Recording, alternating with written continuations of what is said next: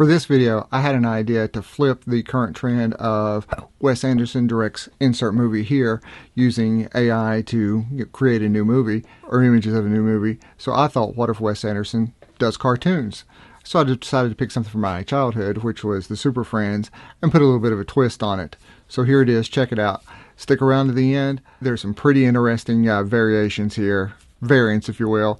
And let me know who you would cast as the voice actors. Would you stick with the typical Wes Anderson cast, or would you go with some out-of-the-box voice actors? Let me know in the comments below. Picture this. It's a typical Saturday morning in the 1970s. Your television flickers on and there they are, your beloved Justice League superheroes. But something is different. Something is delightfully eccentric. You've entered a retro reimagining, where Wes Anderson, the auteur celebrated for his distinct visuals and whimsical storytelling, takes the reins of the Justice League narrative. It's a metropolis and Gotham like you've never seen before, drenched in the nostalgic glow of 70s aesthetics, enhanced by Anderson's signature style.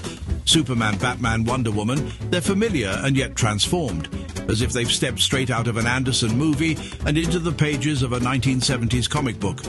The era itself isn't just a backdrop, but an active element in shaping the narratives and characters. From the 70s fashion trends influencing our heroes' costumes to the decade's events shaping their missions, this is the Justice League with a retro Andersonian spin. So tune in for this one-of-a-kind amalgamation of Wes Anderson's whimsy, the thrill of the Justice League, and the charm of the 70s, crafted into a Saturday morning spectacle.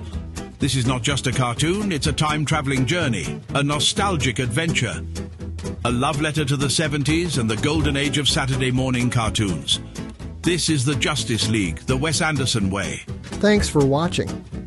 If you find what we do here informative or entertaining, please don't forget to give us a like and share this video. If you haven't already, don't forget to hit the subscribe button and notification icon. That way you'll never miss our future content. Thanks again. Until next time, keep making the things that make you happy.